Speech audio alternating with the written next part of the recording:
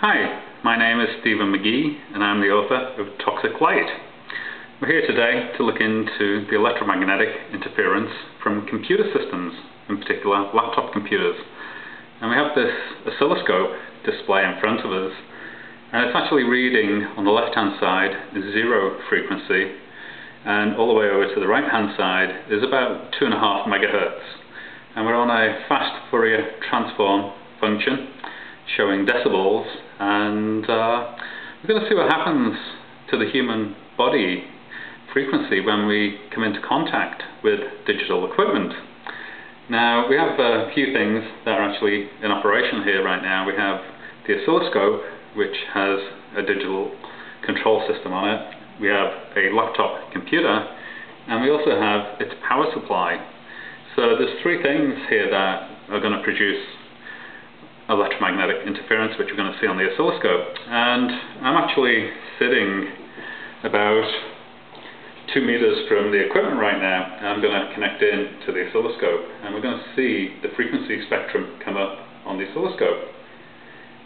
So that's my body frequency right now, and the predominant source of that frequency right now is the oscilloscope.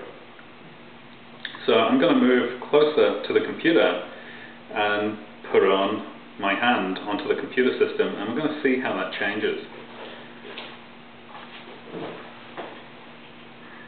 So I've just come into contact with the computer on the keyboard, and I'm slowly sliding my hand across the computer keyboard.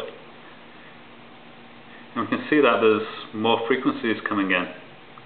We can see the frequency spectrum changing, particularly on the left hand side. There's a lot more electrical frequencies present.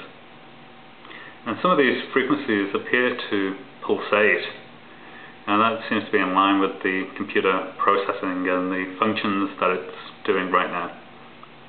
So as you can see, that computers actually do influence the body voltage quite significantly.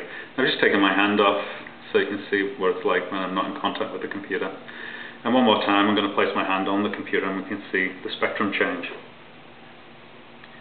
So my hand's now in contact with the computer, and you see that pulsating frequency.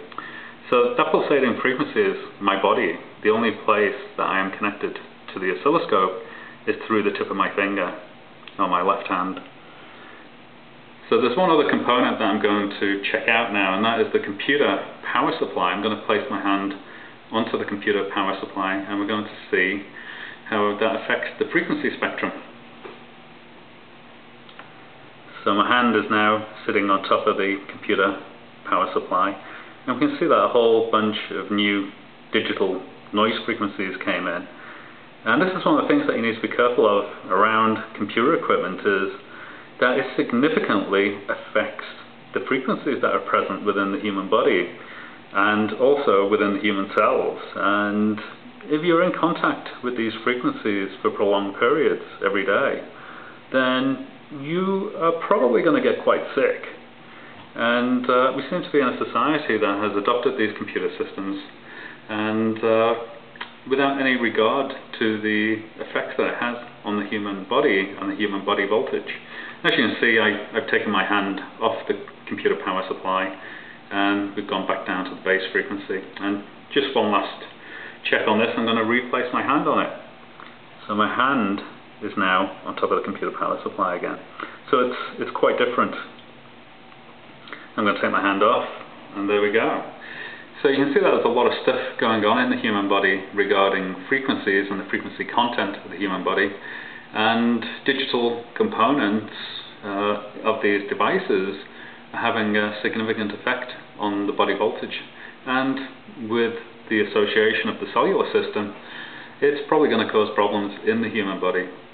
So that was the purpose of this demonstration, was to show you that all the devices that you come into contact with during your daily routines are actually having an effect on your body that you can't sense, but with test equipment you can very plainly see.